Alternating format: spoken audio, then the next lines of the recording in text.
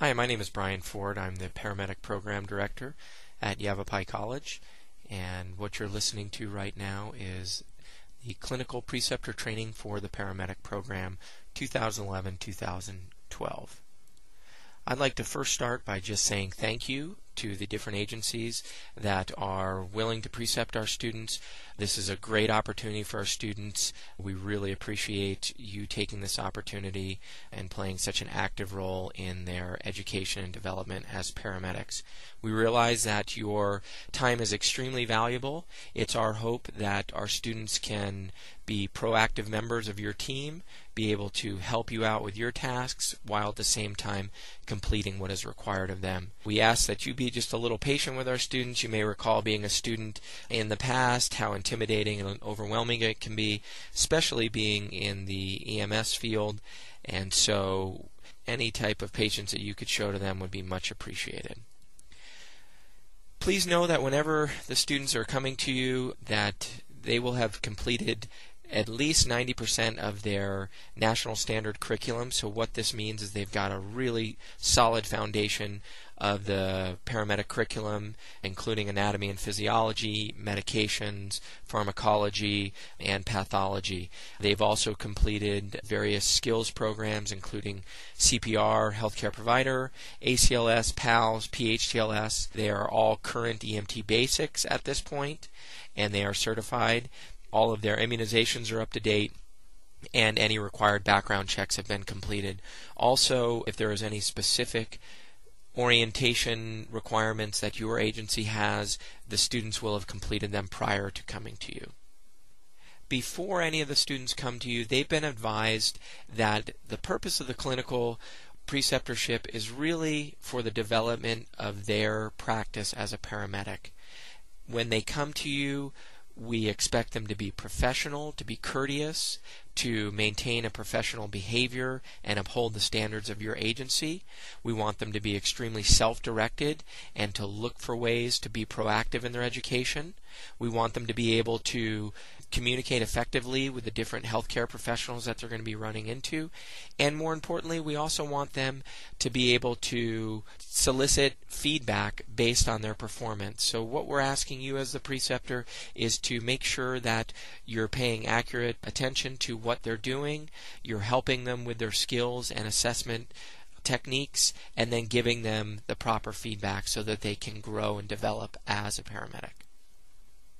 The three major areas where the students are going to be focusing on are the hours, there's going to be specific skills, and then also they're going to be focused on getting assessments in a variety of different age groups, different complaints, and pathologies. Each student has required hours in each of the following areas: the ER, the ICU, labor and delivery, PEDS, ICU or ED, respiratory, and psych. As far as the pathologies, again, there's a variety of different patients that they need to complete assessments on.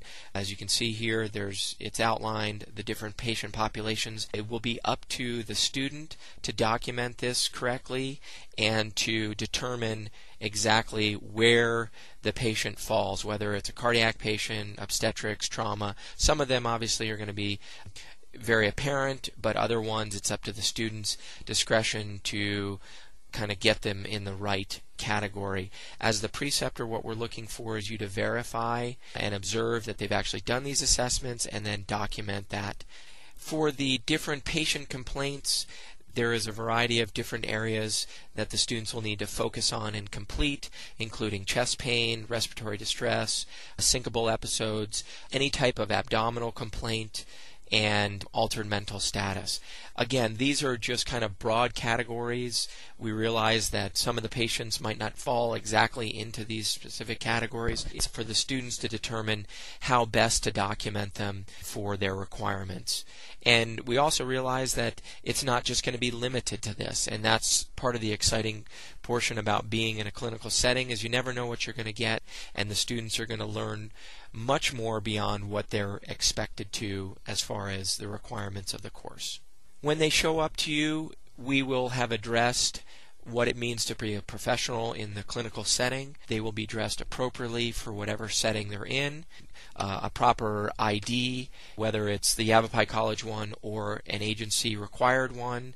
They will look professional. We've talked to them about no excessive jewelry, making sure any tattoos and any other rings is covered up, and that students are coming there prepared to go to work. They're there to be an employee, if you will, for the day in your particular setting. So they will have trauma shears, pen lights, different documentation papers, so that they are ready to go and to do their job effectively.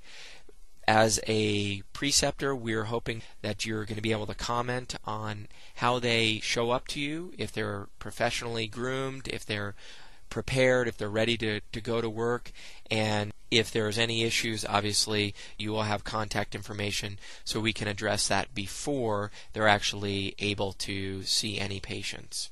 The documentation paperwork that the students will be expected to complete for each of the different clinical settings that they're in. We're asking that the preceptors sign for all of the skills and documented times that they're there. We realize that your time is valuable, so we've really streamlined the process where it should be pretty easy and straightforward for you to document it. The onus is on the students to complete this paperwork. What they're really looking for you as the preceptor is just to verify and validate that they've actually completed this stuff. They will show up with a variety of different documentation forms, and they'll be able to go over that with you prior to the beginning of their shift. This slide shows some of the documentation paperwork that they will turn into the Yavapai College instructors. So we've kind of talked a little bit about what the expectation of the students are when they show up to you. We've talked a little bit about what we're hoping or asking you as the preceptor to do when our students are there.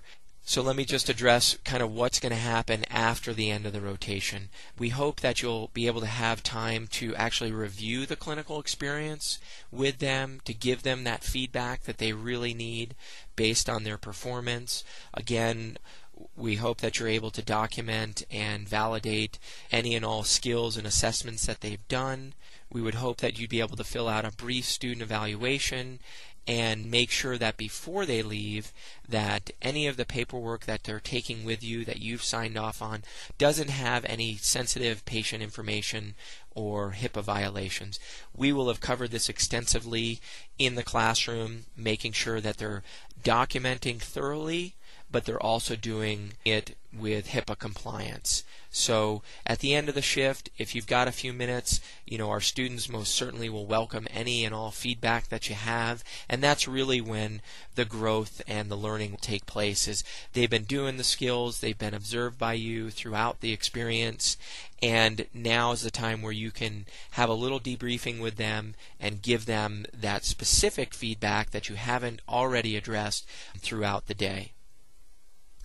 And that's about it. If there's any other concerns, you can contact the college directly. The students will have contact numbers with them. But again, we just want to say thank you. This is a real privilege for us. We appreciate the relationships we've developed with the different clinical sites, and we really look forward to our students having a really positive, meaningful educational experience. If there's anything that we can do to further prepare our students, just please let us know. And other than that, we want to say thanks again.